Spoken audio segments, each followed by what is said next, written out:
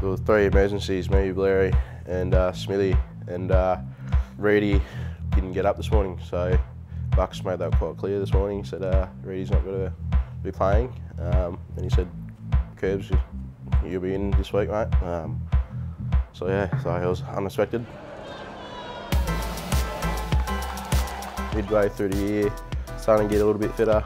Had a pretty good day, kicking 6 goals in one of my games. I think from then on, I started finding some really good footy. Yeah, from there really. Yeah, but I didn't think I was really a chance this year. Next year was, I think about playing a game. This year was just about learning. Yeah, I didn't know I was coming really.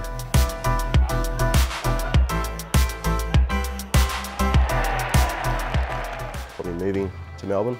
It's been a hard one for me so far this year.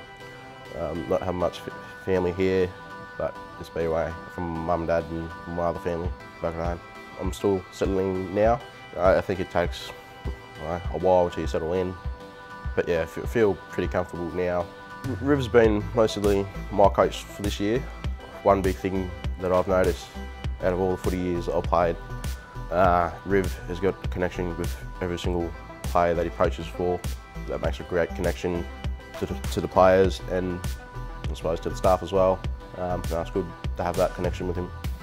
When I first came in, from day one till now, it's gone really quick yet again, but it just comes out. It feels like it took forever, but you know, it takes time. I achieved what I wanted to achieve this year, play an AFL game, and it's come to that last round, so I can call myself an AFL football player if I just keep to my abilities and what I'll show you in the VFL, then I don't think I'll have any problems. Yeah, obviously it's got to be much quicker.